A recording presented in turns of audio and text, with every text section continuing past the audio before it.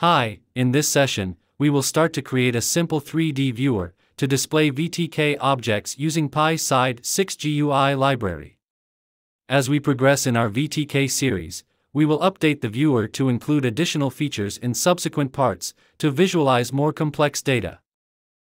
Pyside, also known as Qt for Python, it's a Python library for creating GUI applications using the Qt toolkit.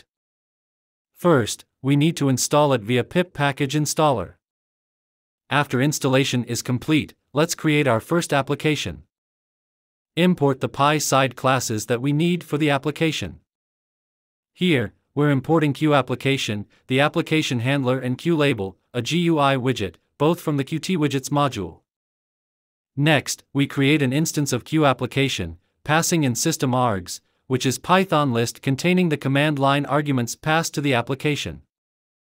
Next, we create an instance of a QLabel using the variable name label. In Qt, all top-level widgets are windows, so we can create a window using any widget and show the widget using show function. Finally, we call exec function of app class to start up the event loop. Application will exit when window is closed. In pyside, widget is the name given to a component of the UI that the user can interact with.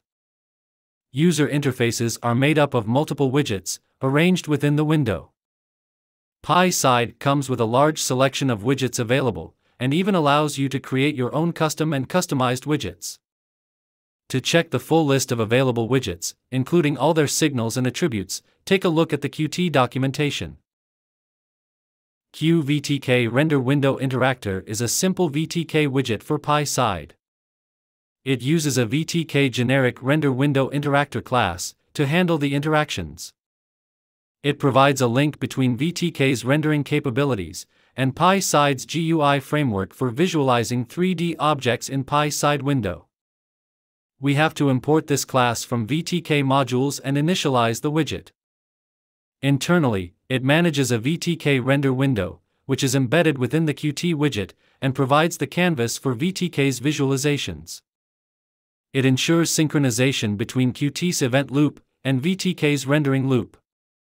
It intercepts Qt's native events, such as mouse clicks and key presses, through Qt's event handling mechanism, and translates these Qt events into VTK-specific events and forwards them to the embedded Vtk interactor. This widget provides a convenient way to integrate VTK's powerful rendering capabilities into Qt-based applications, enabling the creation of interactive and visually rich 3D graphics. Now, we will start to implement our Vtk Viewer. As we saw earlier, we will import the necessary modules like VTK and widgets from pyside6. Then we define a class named Vtk Viewer, which is a subclass of QWidget. In the constructor function called init, we define a variable named parent to set the parent for the widget. At this point, when we run this script, we get an empty window.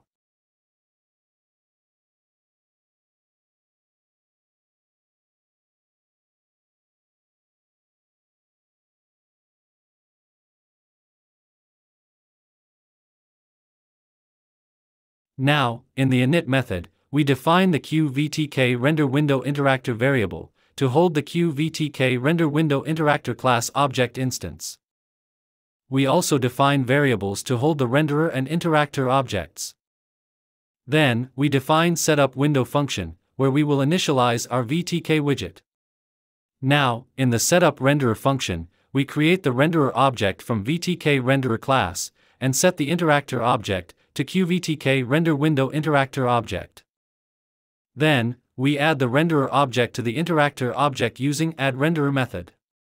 We also turn on point and line smoothing for better visualization. Then, we initialize and start the interactor. At this point, we get a blank widget in the window.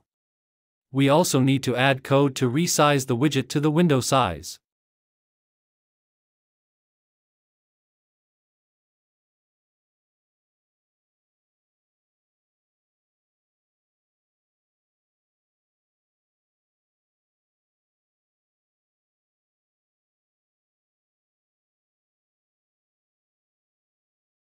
Now, let's add code to resize the widget. For this, we define the base size of the window. Then, we override the paint event method of our widget class, and set the size of the renderer, using setSize method of the renderer object. We also set a blue background color for the renderer.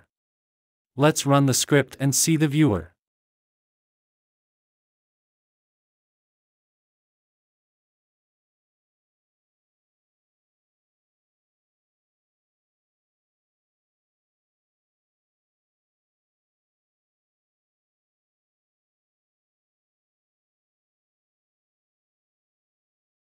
Now, we will discuss about orientation marker widget. It is used to position Vtk annotated cube actor, which is a 3D unit cube centered on the origin, and has each face with user-defined text label, for each corresponding Cartesian directions, and Vtk axis actor, which is an actor used to represent 3D axes in a scene. It is rendered as an overlay on the parent renderer, and thus appears superposed over all props in the parent scene. The camera view of the orientation marker is matched with that of the renderer to reflect the orientation of the 3D scene. If the widget is in interactive mode, it listens to left mouse button and mouse movement events. If the left mouse button is pressed and held down while moving the overlay renderer, the orientation marker is resized or moved. Now, to define the widget, we use Vtk orientation marker widget class, and set the orientation marker to either Vtk annotated cube actor or Vtk axis actor. Now, in our viewer class, we need to add a trihedron. For this, we define variables for the trihedron and its position. Then, we define setuptrihedron function. Inside, we use our makeAxis actor function to create the axis actor, which is an object of Vtk axis actor. Then, we initialize the orientation marker widget, and set the trihedron as the marker for the widget. We also set the interactor for the widget and then enable the widget. We have to ensure that the position of the widget is fixed as per our positional logic, so we have to disable the event mechanism of the widget, using the interactive off function of the widget. Then, we define a function to resize the trihedron, whenever the size of the window changes. Inside the function we set the viewport of the widget, and set its location as per our defined position. Then, we override the resize event method of the window, and call the resize trihedron function to position the orientation marker widget, in response to the changes in the window size. At this point, we have set up our minimal Vtk viewer, with an orientation marker with a trihedron. Let's run the complete code to see the viewer window.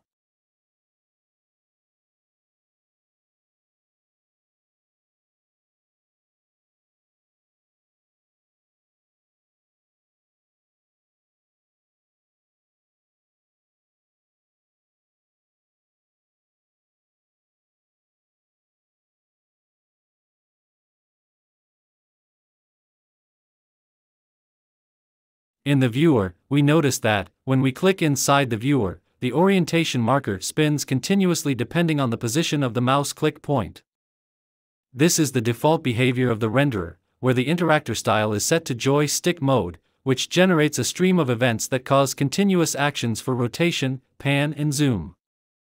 Now, we have to change this interactor style to trackball, which implements a grab and move style of action.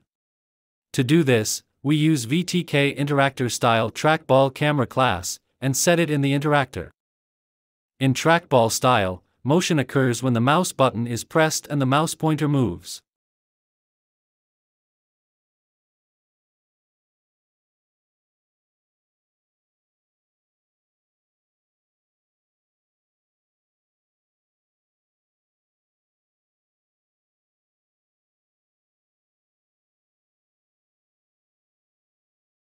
Please do like the video and subscribe to our channel to stay updated for our latest videos.